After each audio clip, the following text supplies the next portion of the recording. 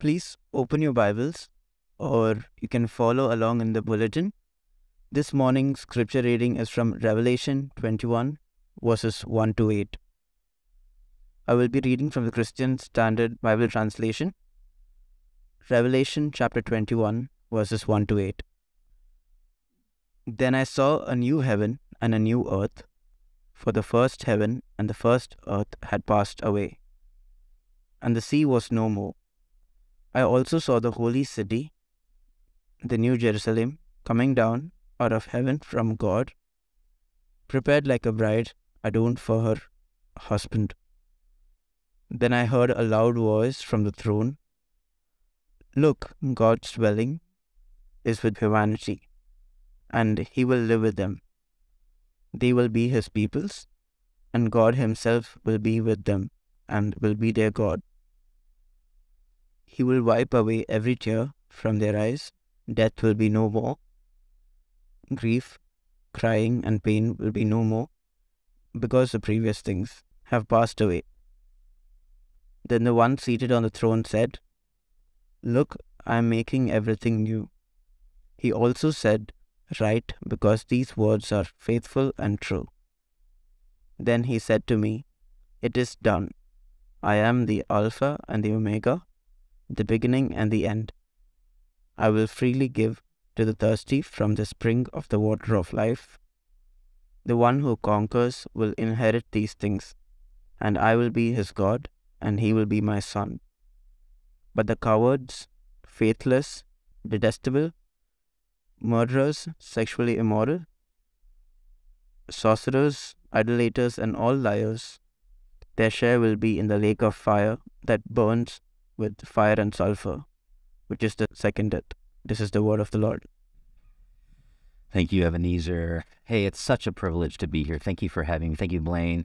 It's been a wonderful time that we have spent in the Middle East, and just an honor to preach God's word to you. So keep your Bibles open, Revelation chapter 21, these 8 verses. We're going to obviously take a look at this morning. We're actually going to look at as you can tell, at the end of the Bible. Sometimes it's good to think about how this whole story ends. Now, why do I say that? Well, because we're kind of in the middle of our story, or of God's story, right? And it's not always easy. Our chapter isn't always easy. Would you agree? And so think about this with me, friends. The one thing that unites people across history and across culture is that we all suffer. Is that right?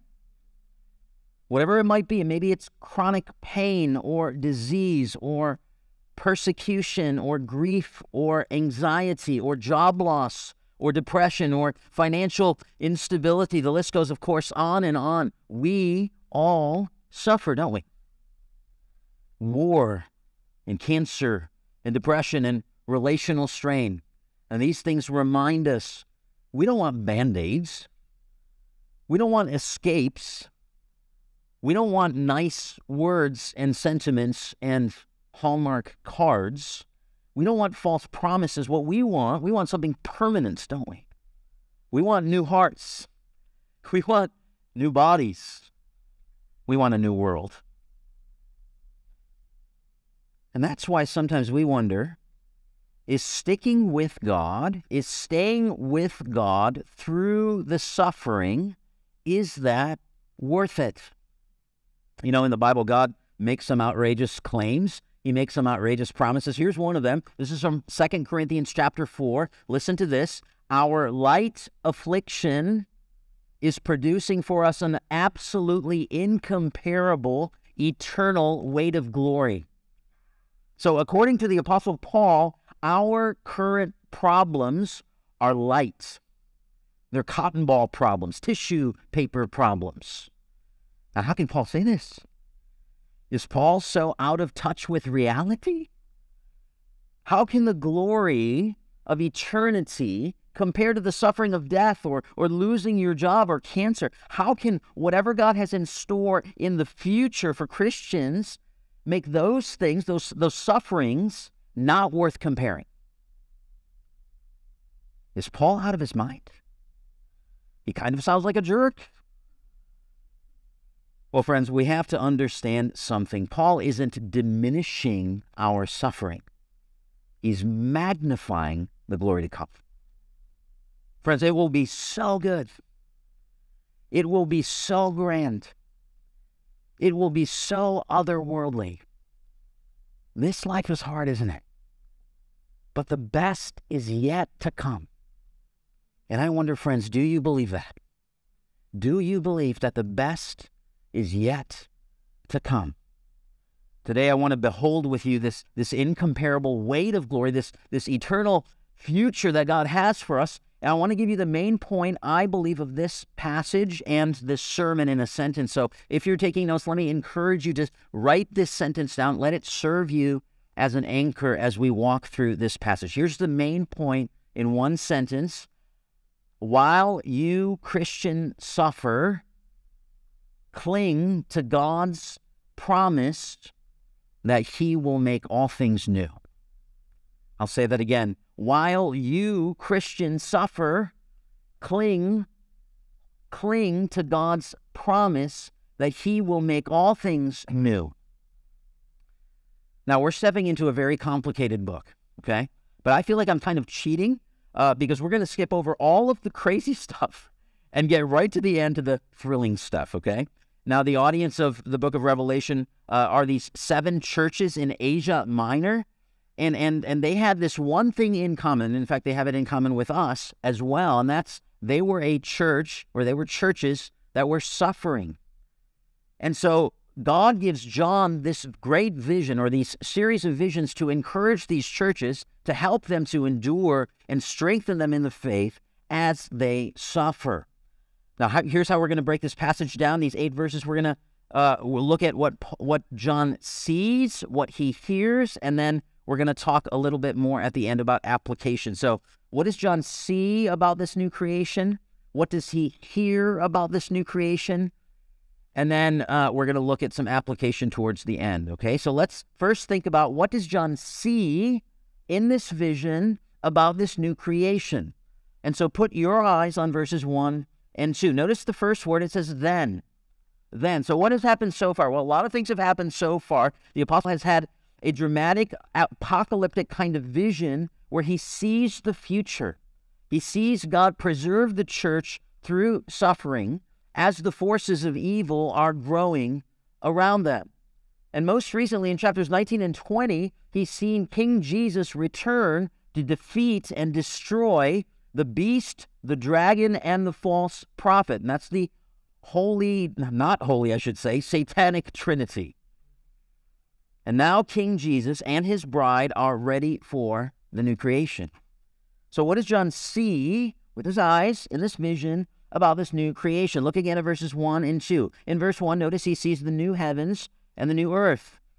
In verse 2, he sees a city bride coming down. Now this is the new creation. And it's been prophesied several times in the Old Testament. In fact, in the passage that Blaine read for us earlier, in Isaiah chapter 65. The point being is that there's this great hope for God's people. It's not something a little better that's coming. It's not mostly better that's coming. It's something new. It's something utterly glorious that is coming to God's people. Something so incredible that there won't be any more sea. Do you notice that in the first couple of verses? Now, I know every fisherman and surfer and water lover in the room is a little annoyed by this. This isn't talking about, by the way, large bodies of water, so hey, you don't have to be worried. This is apocalyptic language. So the sea in ancient thought stood for chaos and evil. The beast in Revelation came out of the sea. The kaiju-like monsters in Daniel chapter 7 came out from the sea. And in Job, the Leviathan representing Satan came out of the sea. So no sea means that nothing evil will arise to infiltrate the pristine and the purity of this new creation that God has for his people. Hear me now, friends. God will finally and forever cut off the roots of evil. Your future life, if you're a Christian, your future life on this new earth will never be threatened. No evil, no sin, no entangling problems, no natural disasters, no wicked distractions, no sinister interruptions. What if I said for the next 12 months, let's do a little thought experiment here. What if I said for the next 12 months, not one bit of evil or sin would impact your life? Imagine the freedom that you would have in those circumstances. Imagine the joy you would experience in those circumstances. Well, friends, in this new creation, this will be your only and forever experience.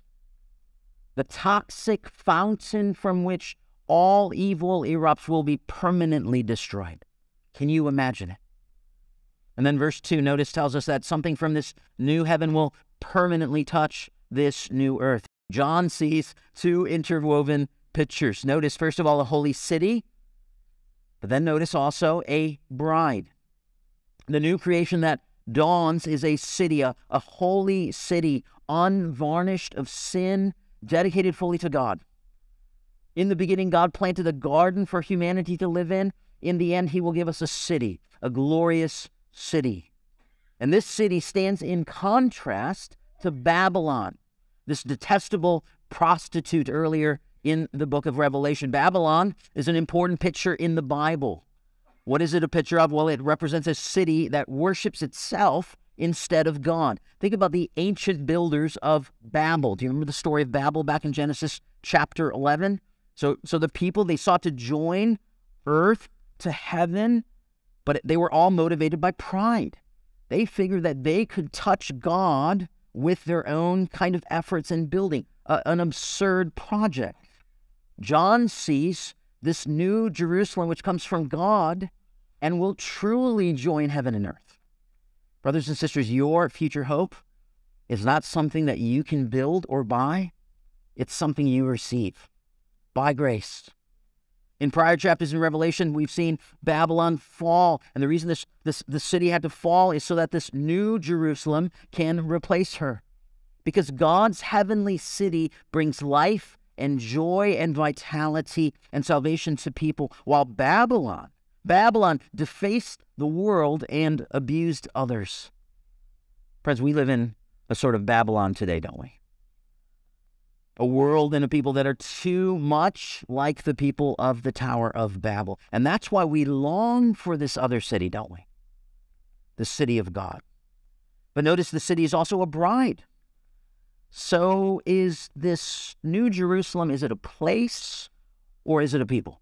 What do you think? Well, the answer is yes. Option C, all of the above. The new creation is like a grand city with all the beauty and excitement and spark of a bustling metropolis, and yet the new creation means the formation of a new people, a pure and radiant bride. Several months ago, Jenny and I were watching our wedding video with our 4 little ones, and they were just laughing their way through this video, right? They haven't seen mom and dad like this, and you know, it was a lot of fun to watch the kids watch our wedding. And it reminded me of something. You know, brides, they look their best on their wedding day, don't they? It's surprising to think of all the time a bride spends on her wedding day to get ready. You know, it took Blaine and I maybe 6 or 7 minutes to put on our clothes, maybe 8 minutes. Whereas Kelly and my wife, Jenny, I mean, I'm sure they spent all day wanting to look great for their husbands. And so it is with this shining city. It's the same thing, made up of God's people. Notice.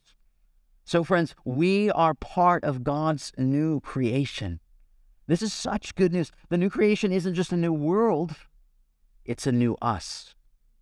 In fact, Jesus is the firstborn of this new creation. And we, Christians who are united to Jesus by faith, we become part of this new creation as well. So we shouldn't be surprised to hear Paul say in 2 Corinthians chapter 5 that if anyone is in Christ, he is a new creation. The old is gone, the new has come. Same language we see in our passage this morning. Now, in a sense, the new creation begins in a small way, in a sort of germinal way in our souls when we become Christians, when the Holy Spirit takes residence in us. It's almost like a little pebble is taken from the new creation and placed in our hearts. And so all Christians together spanning across the geographical expanse of the nations, but also spanning across the chronological expanse of the generations. Every nation, every generation, all part of this new creational bride. So friends, may I ask you this question? Have you been hurt? Have you been hurt by some form of impurity or ugliness in this life? Some defilement upon your soul, some unholy abuse, some painful injustice, something someone has done to you, or maybe something you've done to someone else. Whatever it is, it's painful, right? But then consider verses 1 and 2. Consider your future. If you are a Christian, God will bring his stunning and permanent purity and cleanness into this future, into this new creation for his people. So brothers and sisters, if you trust God, if you can hang on for dear life to Jesus, to reach this grand city, listen friends, no defilement awaits you there. No shameful snares, no evil plots, no unexpected pits. It will only be pure, only clean, only holy for you. And there will be no sea from which the serpents can arise. I can think of horrible things people have done to missionaries over the centuries, forced to eat despicable things, women like Helen Roseveare being violated, atrocities happening to children. But friends, we, the people of God, we have hope, right? One of these days, the tide will turn. There's coming a day that it's not just a new set of circumstances, but a new creation, a new world. And the purity and the beauty of this new creation can give us the kind of hope we need in order to persevere. So this is what John sees about this new creation. Notice again verses 1 and 2. Now we're going to turn our attention to what John hears about this new creation, looking at verses 3 through 5. So John's seen a lot. In fact, this is the end of a very long series of visions, and the whole thing has been rather overwhelming for him, as you would imagine. So throughout these visions, there are these kind of clarifying moments that are punctuated throughout the book of Revelation, where an angel of God, or God himself, gives some interpretation and clarification about what's going on. God has to kind of interpret further what John is seeing. And that's kind of what happens here. Now, John hears a loud voice from the throne. In fact, it's from this great angel of God. Now, what else do we see as new about this new creation? Notice in verses 3 and following, God's presence completely infuses and redefines everything, right? Now, this is all covenantal language. God is fulfilling his promises to his people that he's made long time ago. Notice that word dwell. In the Greek, it means literally tent. And so in the Old Testament, God dwelt or tented with his people in the tabernacle as well as in the temple. And you may know this, only the priests could actually get into these kind of holy places where God resided, right in the middle of the tabernacle or the temple. The people were on the outside, kind of looking in. But when Jesus came, what does John say? He says, the Word, that's Jesus, became flesh, took on humanity, and dwelt with us, tabernacled with us. God's back.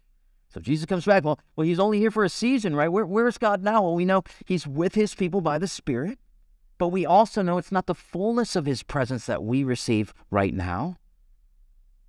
That fullness is in this new creation.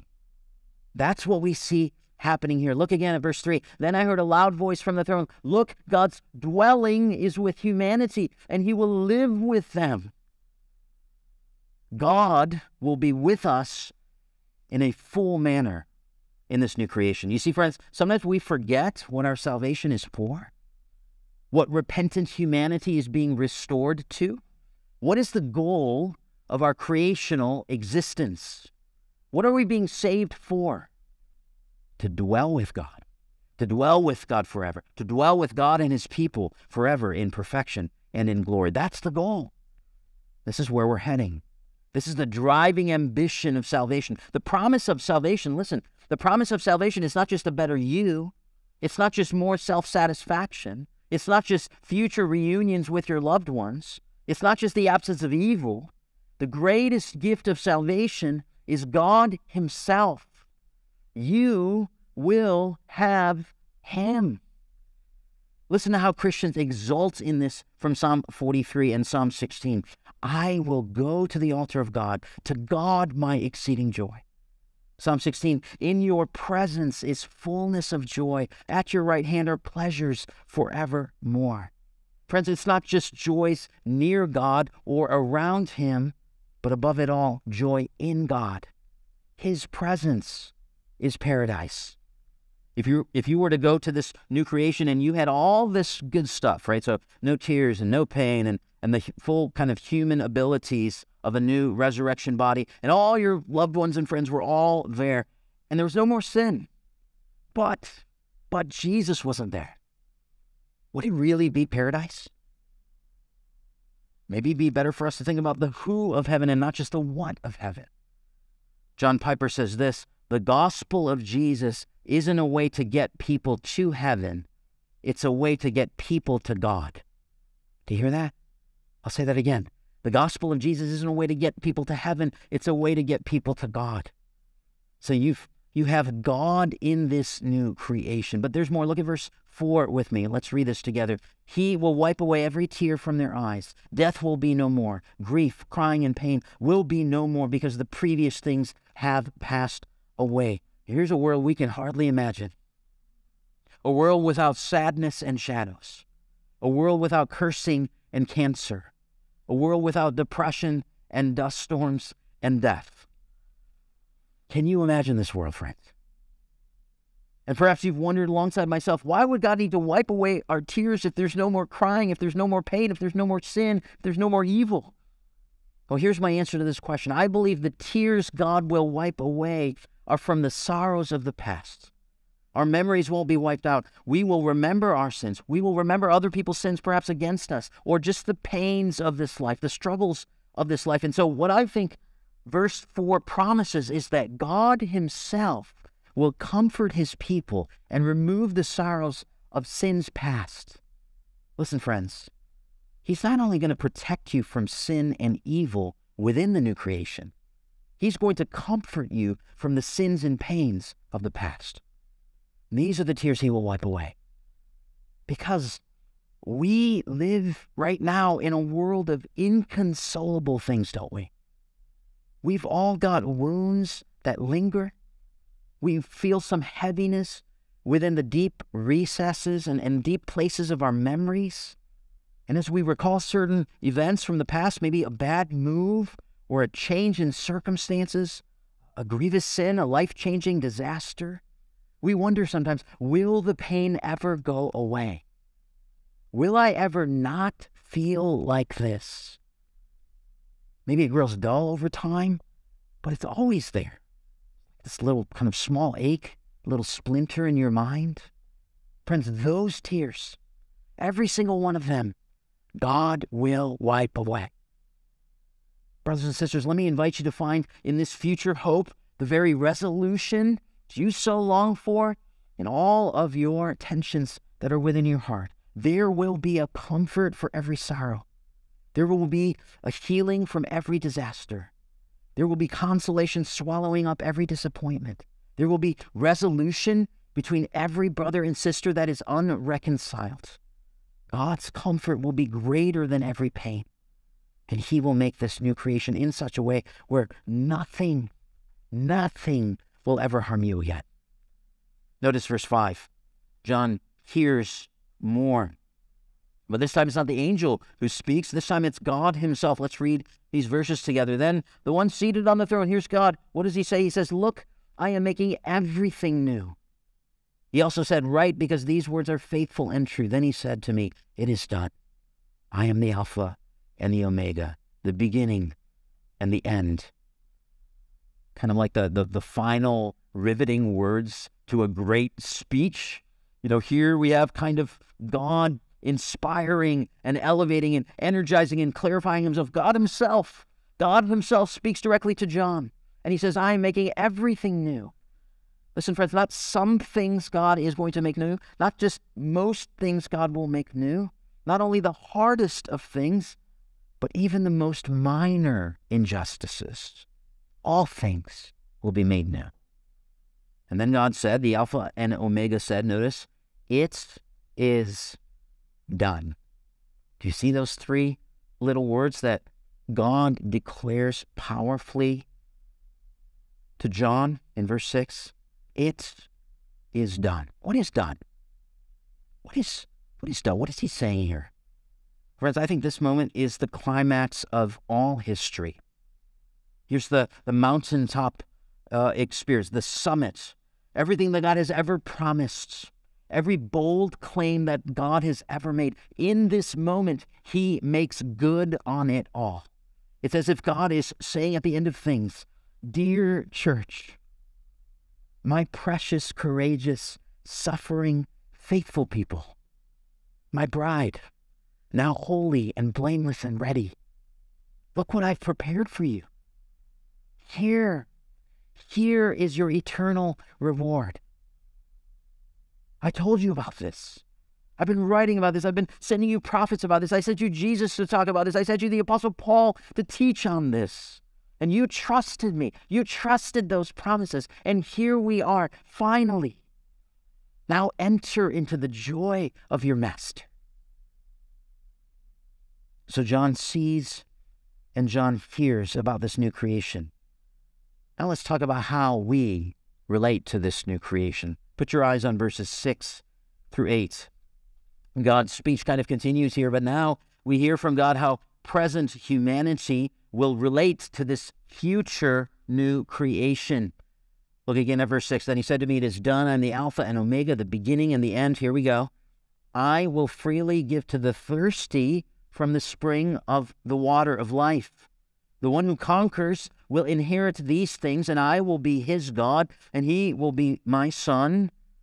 But the cowards, the faithless, detestable, murderers, sexually immoral, sorcerers, idolaters, and all liars, their share will be in the lake that burns with fire and sulfur, which is the second death. I want you to notice here, friends, there's two groups of people, two very distinct groups of people, those who are in Christ, who are people of faith, and those who are outside Christ, people that do not have faith. One of these groups is made up of those who have quenched their thirst in God, according to verse 6. The other is made up of those who are trying to quench their thirst in the wrong places. Verse 8. Friends, God offers all of us spiritual drink that will satisfy, and the thirsty can freely drink without any payment. Notice, there are those who drink from God and those who refuse to drink from God. Two groups of people. Notice one is full of conquerors, according to verse 7. The other is full of cowards, according to verse 8. So there's some who hold tightly onto Jesus for dear life, through the pain, through the suffering, through the injustice, through the persecution, the gut punches. Only they, according to what God is saying here, only they will inherit this new creation, and they will have God as their Father. That's God's rock-solid claim. In this world, we inherit things when someone dies, right? Someone dies, we might inherit someone. In the new creation, we inherit when we come alive. And God doesn't need to go away. But then notice there's this other group of people, right? Isn't it interesting that God's list of vices, of evil, begins with cowards? Now, why is that there? Well, the rest of this, what we see here is in other lists in the New Testament, so the sexually immoral and the sorcerers and the idolaters. You see that in other places in the New Testament. Well, what's coward all about? Why does he start with coward? Well, in the face of suffering, in the face of cultural pressure and persecution, the greatest threat to your faith and mine is spiritual cowardice. God knows this. And so he's trying to entice and warn these 7 churches. He's trying to entice and warn us this morning. The new creation is far, far better than anything this world has to offer. And hell is far, far worse than you can imagine. For it's not only the beast and the false prophet and the devil and death and Hades that are cast into this lake of eternal fire. Notice, it's also those marked by persistent sin and rejection of God and his ways. Some will experience God as their Father in this new creation. Others will experience God as their enemy in this lake of fire. Friends, the stakes are so high, aren't they? If you're not a Christian here this morning, let me address you for just a minute. First of all, I just want to welcome you here to Redeemer Fellowship. I believe this church is a safe place for you to explore the Christian faith. This is a friendly place for you, and I'd encourage you to dig in, study the Bible, talk to people around you, talk to your elders and pastors. They would love to speak with you more about this Jesus. But let me just talk to you. If you're not a Christian here this morning, let me just talk to you a little bit. Can you imagine something? Can you imagine anything that is better than the new creation that is promised in this passage? What would you come up with that is better than this? What more could you want? Is what draws you away from God really better than what you see here? Listen, friends, the stakes are high for you if you are not a Christian. If you don't have Christ as Savior in this life, you will have Christ as Judge in the next one. I don't want that for you. I want you to know Christ. So I plead with you this morning to consider Jesus, whom God sent to this earth to live a righteous life, to die an unjust death on a cross, to be raised after 3 days, so that sinners like you and me can have this eternal life.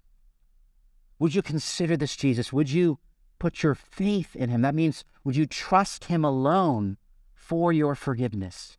Would you repent of your sins? That doesn't mean you need to be perfect, that you need to clean all of your life up. That means that you need to break an allegiance that you have with this world, with yourself.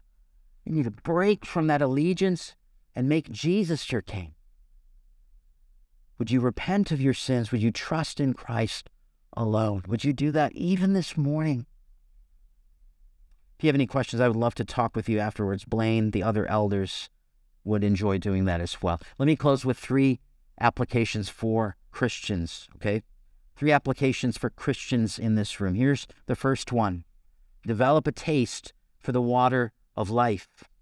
You know, the astonishing thing about what is promised in the new creation in full, what is promised here in full, is also promised by Jesus in the old creation. That's our creation right now, in part. Do you remember Jesus with the thirsty Samaritan adulteress? It's John chapter 4. He offers her living water, right? And in John here, he offers that to us as well. And that's what we see here in this vision. Water that will truly quench our thirst. Maybe it's just a small cup in this old creation, but it's something, right? And when we sip in the present desert, we will one day gulp down in the future garden, in the city. The point is that we ought to be developing a liking to the water now. Because a little morsel now, a little taste now, was going to make us groan for the feast that's coming, right? So let me encourage you, if you're a Christian, drink deeply of Jesus each day. Listen to the words of George Mueller, okay? He was an orphanage director and a wonderful Christian brother. He said this: "The first great and primary business to which I ought to attend every day is to have my soul happy in Jesus." Let me give that to you. Let me encourage you. Here's a man that was drinking deeply of the fountain of Christ.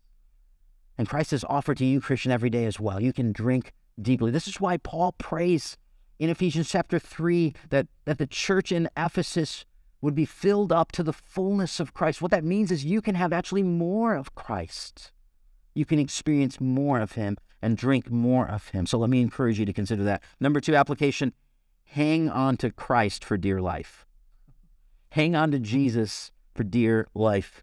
You know, the proof of your genuine conversion is not that maybe you said a prayer 20 years ago, or you had some sort of amazing spiritual experience, or you seemed to feel bad about your sin that one time. The proof is in your perseverance. Not your perfection, but your perseverance. A life of repentance, a life of spiritual growth, a life of perseverance and endurance. Notice again, the kind of thing that is commended here is the one who conquers. It says the one who conquers will inherit these things. And that kind of conquering that God has in mind isn't violent or physical or political. It's, of course, a spiritual sort of conquering. And what this means at the practical level is this: when life comes at you, when other people persecute you, when your own folly tempts you to flee from Jesus, it's at that very moment you have to do the opposite. The Christian life is essentially learning to flee to Jesus over the course of 1,000 different temptations. Maybe you're going to have one of those moments this week. One of those temptations are going to come across your world this week. What will you do, friend? Will you flee to Christ, or will you take a few steps away from him? Number 3, the third application is regularly revisit this vision of the new creation. Can you imagine the first 20 minutes for John after this vision wrapped up? Can you imagine? It must have been absolutely mind-boggling, right? It must have had a powerful impact on this man. How could it not, right? He was an old man, but maybe for those last days for him, this vision must have been so sweet. Having seen what would soon become his. Well, we're of course not John, but we must find ways to keep this vision fresh and in front of us. And so let me just encourage you to do that. Perhaps it's meditating on this passage regularly, or Isaiah chapter 65. Maybe it's singing hymns like the ones that we've been singing today that remind us of our future hope. Maybe it's reading books about God's future glory for Christians. What will stir up and kind of ignite a passion for what will happen, in the future for Christians? What's going to do that for you? Whatever's going to do that for you, let me encourage you to do it. Ultimately, we know we don't quite belong here in this world. Now and then we hear this kind of little voice in our heads. The place you belong isn't a place you've ever been to before. None of us have truly been to this home, this new creational home. Let's briefly go back to where we started. What would justify the evil of human history? What would make this world and everything that has been done in this world worth creating? What could warrant all the pain, the death, the disease, the rebellion, the wars, the wickedness, the sorrow that has happened in this world? Babies die, people get cancer, people steal things and kill people. People are enslaved to their own sin that destroys their lives. Dictators murder innocent citizens. And then there are the Christians and their churches down through the ages. The martyrs that have been put to death, the persecuted Christians down through the centuries. Why would God create such a world with all of this in it? Well, friends, we may never fully understand what God has done in this world, but what do we know? What can we be confident of?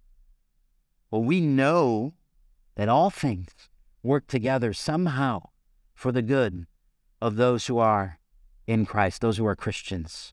We know that we can trust God in the midst of all of the mess of this life.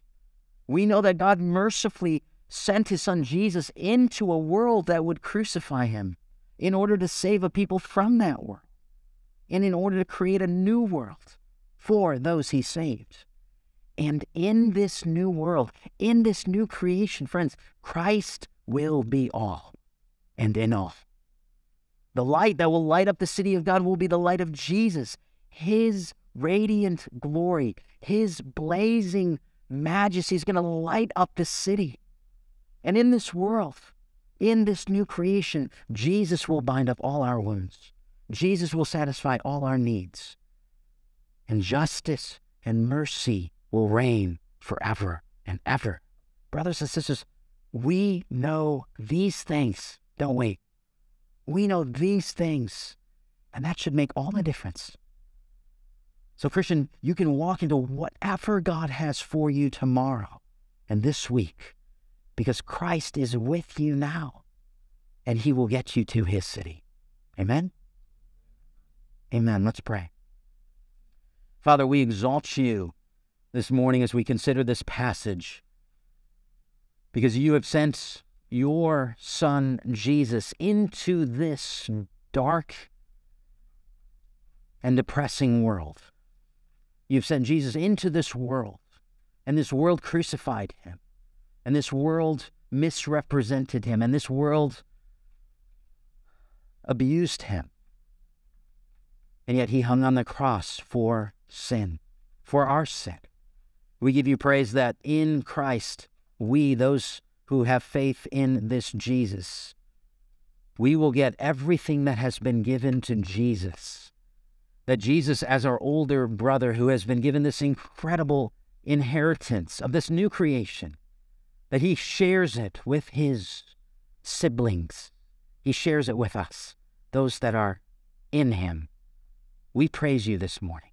I pray for those here who are not Christians. I pray that they would come to know you. I pray that you would perform, that you would do the miracle that only you could do, that you would make them alive, you would regenerate them, that you would take off the blinders of their eyes so that they can be saved not only from their sin, but saved from the coming judgment in the lake of fire. And Father, I pray for those Christians here in this room who are struggling, who are suffering, who are just trying to get through another day.